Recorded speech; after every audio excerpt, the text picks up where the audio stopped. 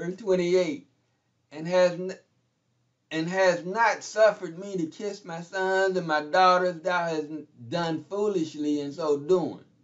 And so Laban is saying, you know, you shouldn't have did this. This is foolish. You didn't give me a chance to say goodbye to my daughters and my grandchildren. This is foolishness what you've done. You shouldn't have did this, man. You could have told me what you were doing. No, I couldn't do that. Jacob just holding his peace, listening to what Laban is saying to him. Verse 29, it is in the power of my hand to do you hurt. But the God of your father spake unto me yesterday night, take thou heed that thou speak not to Jacob, neither good or bad.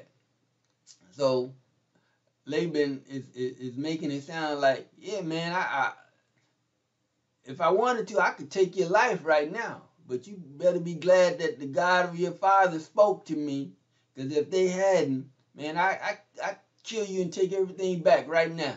It's in my power to do you hurt. So that's how Laban is talking, all cocky and like, you know.